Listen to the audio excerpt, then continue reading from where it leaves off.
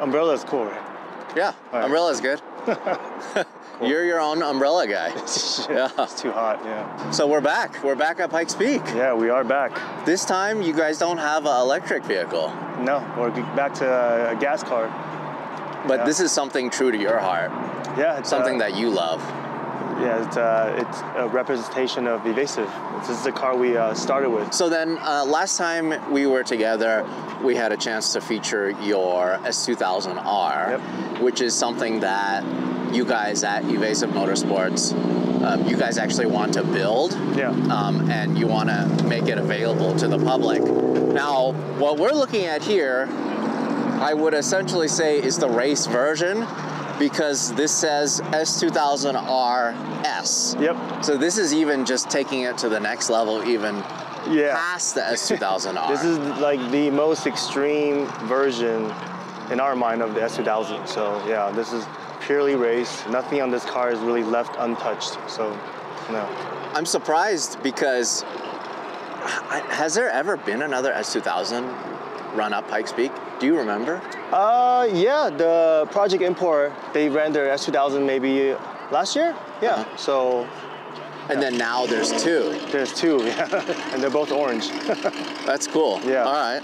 So then you guys have the ultimate wheelman, Dayu Shihara, our mutual friend, driving this. Yep. He drove the Tesla, and before that he drove the FRS. Yeah, the 86.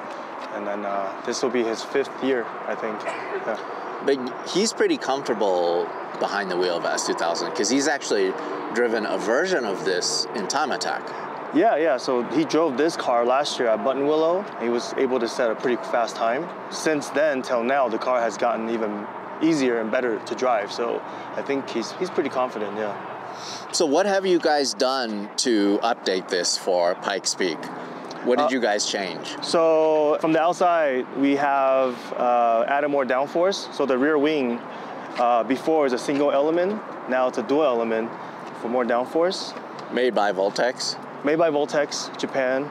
The car has gone through, can't really see it, but a little bit of a diet. So we cut away a lot of the non-structural parts from the car.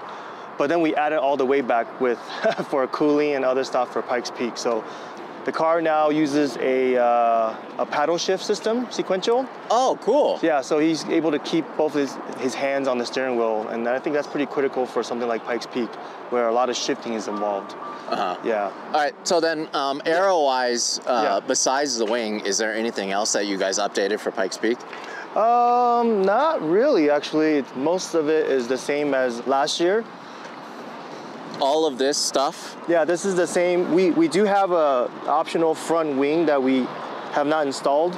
It's not needed at this moment, but other than that, it's pretty similar to last year except for the more downforce rear wing.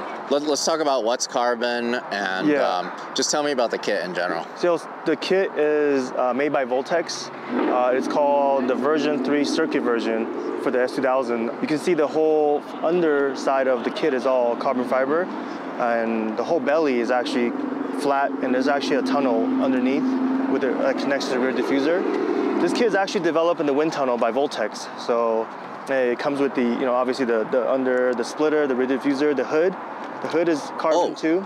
This is all part of it. This is Voltex as well. Oh, you guys didn't actually add any of this stuff. No.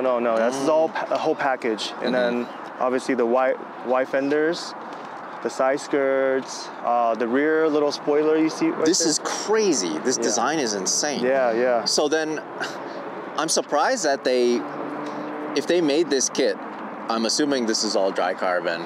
Yeah. Like, how is it that there's enough of a market for this?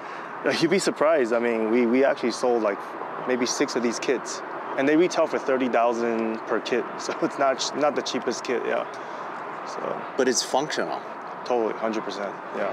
This is so crazy. And so, this is part of the kit too, this whole fender? Yeah, the fender. This is Voltex as well. The wing. I love this little shelf. Yeah. So cool. Yeah. So then, how much wider is it versus stock? I think the front is about 50 mil wider each side, and the rear is about 60 mil wider. So pretty wide. Yeah, and then we have 18 by 11s on this car all around, with some pretty good sized slicks too. So then, how wide are the slicks? It's 280 in the front and 300 in the back. Oh, yeah, okay. Pretty big. Huh. Yeah. Can we take a look under the hood? Yeah. I love this design element so much. So is the front bumper a Voltex bumper too? Yep, everything's Voltex, yeah. Jeez. All right. Uh-oh. Be careful. Yeah. I don't want this to run away. I'm holding it. All right, so what are we looking at here in terms of? So this is a F22C, like an AP2 S2000 engine. It's been stroked to a 2.4 liter. The internals are actually all made by Toyota Racing. It's actually a very high compression engine, and we managed to turbo it. It is a dry sump oiling system, and also we have a bunch of HKS bits, HKS turbo, HKS wastegate. The car makes about 650 to the wheels, and it's really quick spooling because of the high compression. So what made you guys want to bring the S2000 back? Or what made you want to bring a S2000 in general? Because you still have the FRS. We have all of the cars, but to be honest, we always dreamed about bringing this car to Pikes Peak. It's just, we feel like it was never ready or never capable enough, but after the recent development within the past couple years on this car, we felt like it's finally time to bring it, and then to be able to, lay down some solid times. Yeah. So, and then also, unlike the S2000R, this doesn't have a K-Series engine. This still has an F-Series. Yeah, it's still an S2000 engine, yeah. And what's the reasoning behind that?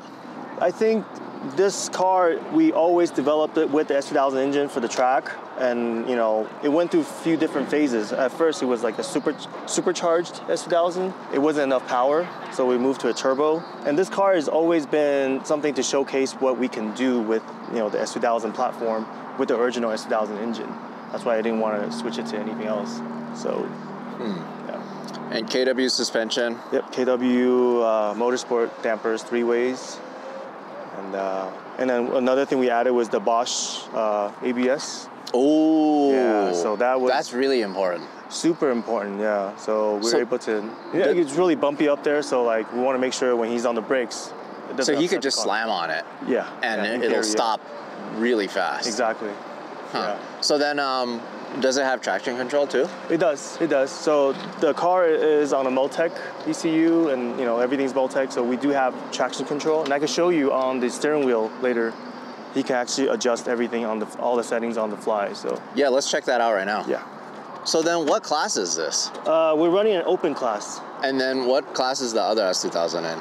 I think they are in unlimited. Oh, okay. Yeah. Yo, it is tight in here. Yeah. What is this? That's a tank water sprayer for intercooler and all the heat exchangers, just in case it gets too hot. It automatically kicks on. And then that's the tank and for compressor. The pneumatic shifter. So that's the air compressor and the air tank for the air shifting, paddle shift. Yeah. And then what is this filter, or what is this pump for?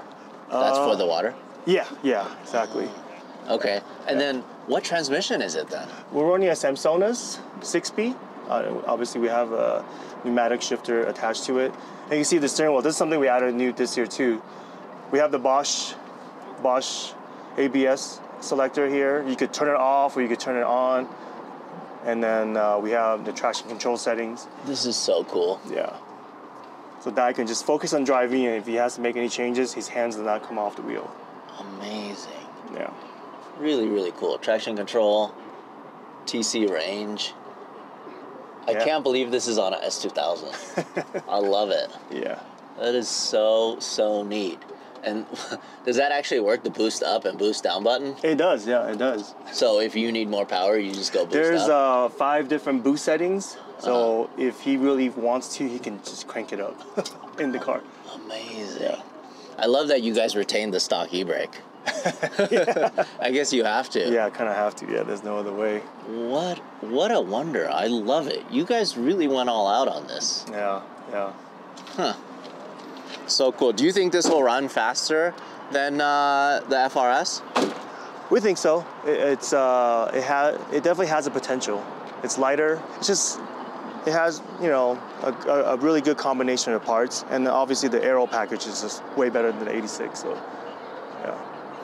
Well, good luck. I always love being able to see what you guys are up to, you know, because it's a relatability thing. You know, you guys are of my generation, and it's just really cool to see a team like Evasive up there, you know, competing with the biggest and best. Oh, thank you. Yeah. Yeah, we cool. try. And of course, it's always a good time hanging out with Dai. Yeah, for sure. All right, well, good luck. Thank you. Hey, thanks for watching. If you want to support us directly, go to LarryChenPrints.com. I print and sign every single one of these. This is the perfect gift, or it's the perfect piece of art for your wall.